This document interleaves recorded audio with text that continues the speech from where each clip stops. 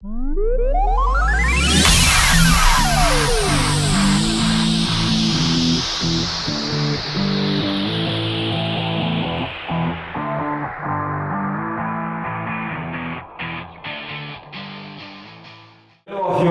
good day to you. My name is Costa Nkomo and welcome. This is 263 Chat, and today we are so much privileged to have Honorable Minister Terence Mukupe, the Deputy Finance Minister of our country, and we have him today to give us some of the clarifications and explanations regarding the current affairs in our country, specifically with the behavior of our economy, the performance of our economy, you know, the narrative of the new Zimbabwe is open for business, the new dispensation, all sorts of things that some people might not know what it means exactly to be the new dispensation, what it means when we are saying Zimbabwe is open for business.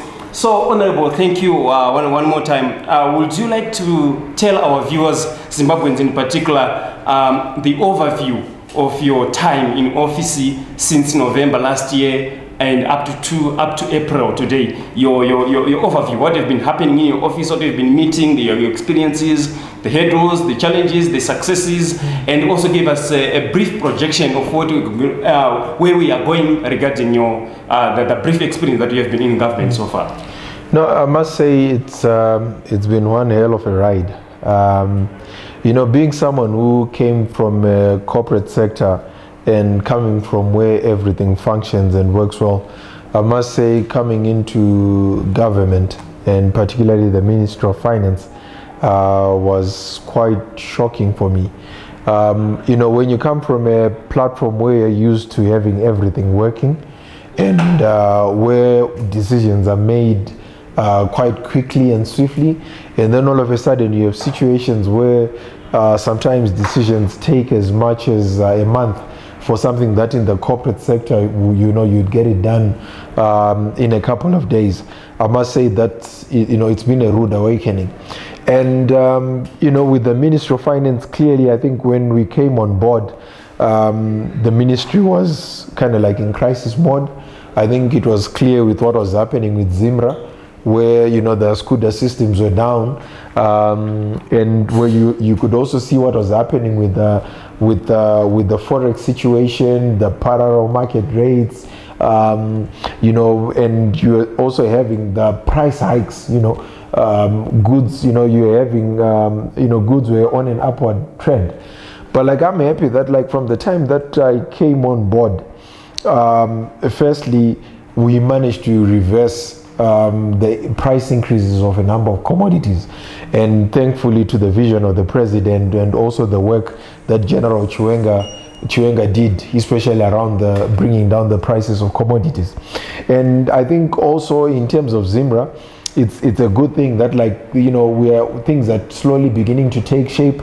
Yes, there's a new CEO in, and I'm sure more needs to be done, especially around issues of corporate governance, and even seeing that the term of the current board is also coming to an end. It will be a welcome end. Also, I would want to believe that you would want to see new faces and fresh faces coming on board.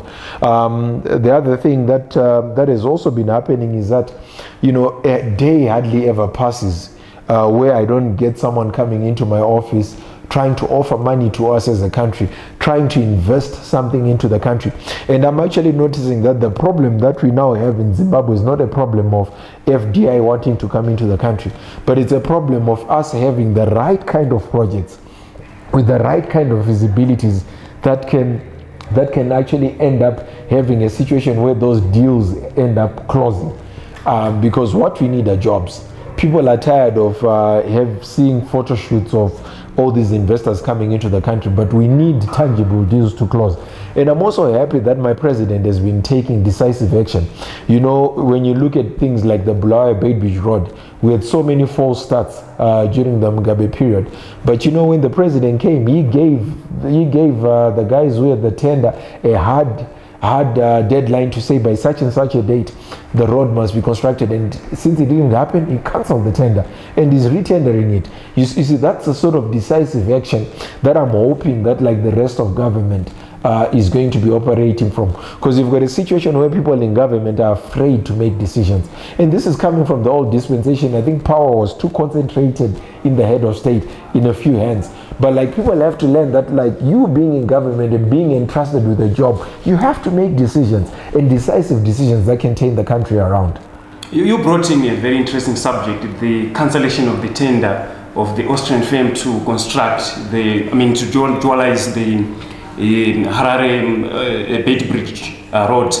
But let's look at the government. Isn't it its duty to start by assessing and evaluating the firm or the company which it intends to award the tender before actually giving it a green light to continue embarking on the project?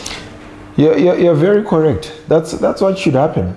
You know, when someone comes and says that they can do the job, I mean, if you're looking at such a project, which is $1 billion project, it should be clear that in terms of your due diligence, you should have done due diligence to see that this entity, does it have the money? And I think with those companies that had tried to tender, some of them were blacklisted. And then you wonder, how did you end up having a situation where you have a blacklisted company being given the tender to build such a massive project? So you know, that's what I'm happy about. That, like, with our dispensation, we will not tolerate to cancel tenders where people are not able to perform. You know, sometimes when you have people ignoring telltale signs and visible signs, they potentially could have been corrupt dealings. And that's why you end up people not carrying out the necessary due diligence. And that's why we're saying that, like, if people are incompetent and cannot be able to carry out such necessary due diligence, they've got no job having, they've got no business having some jobs that they have. Let's look at the period when this firm was awarded the tender. That was May in 2016, and up to date, which is now close to 2 years. Would you like to tell us something regarding the government itself on what was it doing? I mean, now we are talking about Mugabe being in power, and you know, for these past 2 years, nothing was going on the ground. No, you see, that's exactly what I'm saying. I mean, if someone has come and they've said that they've got the money to be able to carry out such a project, and they go for 2 years without carrying out the project, then questions have to be asked that, like, why are we keeping the contract open, and why weren't we making decisions? Unless if somebody was being paid to make sure that they keep that contract open. And all I can say is that I don't want to dwell in the past. All I'm happy is that my president has taken decisive action and cancelled that contract. And I hope this is a warning sign to all these other people that had become tenderpreneurs and that are just holding on to all these tenders and not performing. I know there are even some people who were given, like, tenders of some of these power stations and they've not done anything. So I think this is a telltale sign that the president is not going to be afraid to make the right kind of decisions and to make the call to cancel some of those tenders. Now the cancellation has been done. When do Zimbabweans should expect this project to resume, probably being given to a new tender? The minister, your projection. The president has already said that the project should be retendered. So this should be a quick process, because the parameters of the tender are known. And I think it's a matter of now improving on those parameters, because the parameters that were there resulted in us not being able to achieve whatever it is that we wanted to achieve. So we need to improve those parameters and make sure that we take the project back to the market and allow those that have got the capital and have got the capacity to be able to carry out these projects to actually carry it out. Probably this should be my last question to you now. We are looking at the latest developments, the signing of deals. The president is in and out of the country, engaging every world.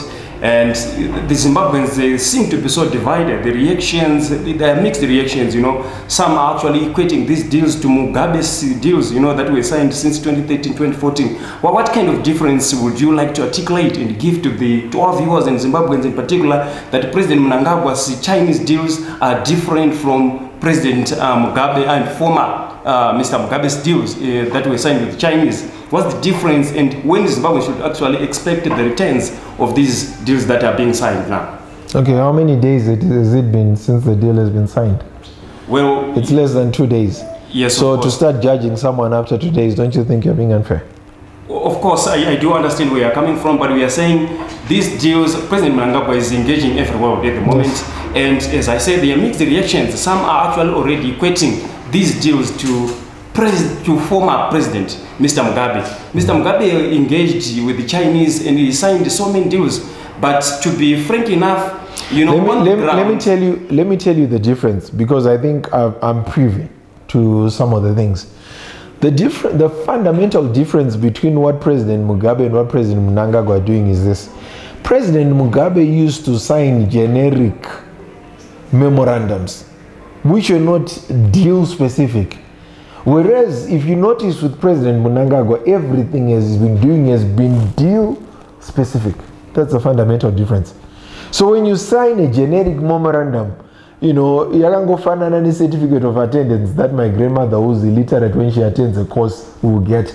About wakutaura something chinobatika, where you're saying like, okay, if you're signing a deal on Wange, it's specific to Wange. If you're signing a deal about Kariba, it's specific to Kariba.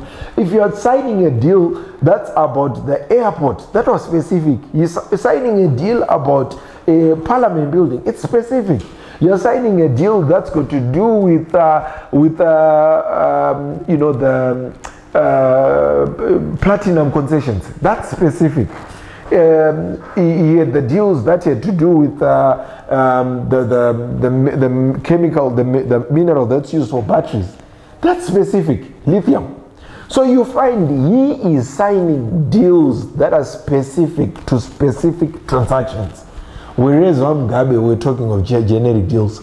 If you ask me to Mugabe deal or sign and the you can't even point at it, because it was memorandums, area cooperation agreements, and then it will be announced that he signed an agreement with the Chinese. Yes, they're agreements, but are they specific deals? They're not. Whereas Mnangagwa, it's specific deals. Your brief explanation to the new dispensation and Zimbabwe is open for business to our viewers and Zimbabweans in particular? No, I think what I want to make clear is that I know there's been a cry out there where people are saying that when President Mnangagwa is going out and he's talking about Zimbabwe being open for business, he seems to be only catering for the foreigners that are coming into Zimbabwe. But I would want to assure our local business people, the local Zimbabweans, that like what the president is saying is that like when Zimbabwe is open for business, it's open for business for everybody. What you have to realize is that like, yes, the companies that are outside, they come with the big money, big factories, big entities. We as the local Zimbabweans do not have that size of capital, but like there's small businesses that we can be able to come up with, which allows us to be able to feed into the procurement budgets of those companies. So it's a win-win situation for everybody. So don't think that when the president is saying open for business and is going out there, he's leaving out the local Zimbabwean business people. No, he is making sure that it becomes a win-win situation for everybody. I should thank you for making time out of your heavy schedule. This is Honorable Minister, Deputy Minister of Finance, Honorable Terence Mukupe. We want to thank you once more and have a pleasant night. So thank you for having me. Thank you. For these and other stories, visit our website www.263chat.com. Follow us on Twitter @263chat and like our Facebook page 263chat.